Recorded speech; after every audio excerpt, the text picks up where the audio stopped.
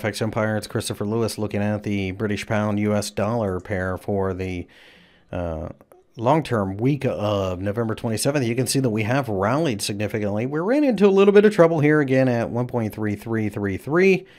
But if we can break above the top of the range, I think the market probably goes to 136.5.